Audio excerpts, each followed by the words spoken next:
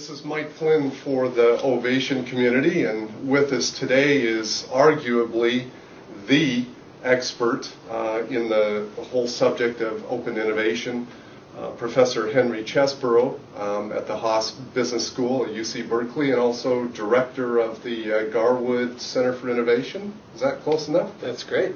Cool. So maybe we can start with a little bit of history, Henry. Sure. You coined the term open innovation in 2003. So what do you think were the drivers that really led to your initial research and then further led companies to really pursue this whole concept of open innovation? So I think there's sort of two parts to that. What drove the phenomena of open innovation, and what inspired me to write about it. So maybe I'll take those in sequence. I think the drivers that are forcing companies to open up their innovation processes relate to the fact that there's a lot of useful knowledge all over the world now, and that even in the biggest and very best companies, with all the very bright people that work there, there are just a whole lot more really bright people who don't. This is something Bill Joy talked about many years ago, and it really, I think, comes to the fore when you're thinking about how to access and then make use of real useful and powerful knowledge from people everywhere, both inside your organization and especially outside your organization. So I think that was the fundamental driver. And what inspired me to do it was a combination of watching companies that were doing tremendously good R&D stumble again and again in getting value from their innovation investments. Whether it was IBM in the era of the mainframe and into the PCs, or Intel struggling for years and years before they hit on the Pentium chip. Right. And even today, Intel in the communications business is still having a terrible time. Or Xerox, with the work that they did on the man-machine interface, the user interface software that was created at PARC. The problem was not the technology. The technology was often outstanding. Right. But it wasn't.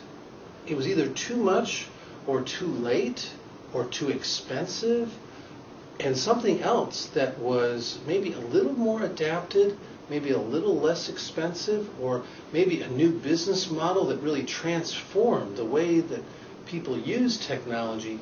These things were allowing much smaller companies in the PC business in the old days of Intel and Microsoft vis-a-vis IBM, Cisco relative to Lucent and Bell Laboratories. These kinds of companies were able to do better and better, and so that's, I think, where it all started. Well, and speaking of kind of the agile, almost entrepreneurial venture type companies, in a way, they really have begun, or already have for sure, put large enterprises on the defensive.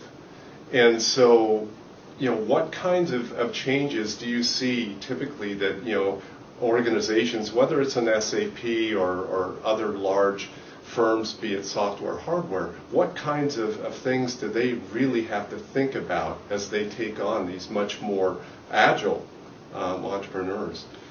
So the agile phenomenon is becoming very powerful, as you say, not only on the technical side in terms of a methodology of software development, but also on the business model side, as people like Steve Blank are creating customer development processes that work in tandem with agile development methods.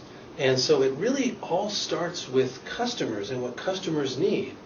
And it's not that the agile companies are smarter or that they have more money or that they have better technology. None of that is true. But what they are able to do is to turn quickly. Okay. And as they get new knowledge, they're able to take advantage of it, push it back to their potential customers and say, is this what you meant? And then they'll get some more input, and then 2 or 3 weeks later there'll be another iteration. And how about this? And so they start from vastly inferior positions, but because of their ability to evolve rapidly, and to target specific customers that are willing to pay for what they've got today. They really are, I think, forcing much larger companies with legacy assets, legacy customers, and burdens that the small companies don't have to still keep up with those small companies.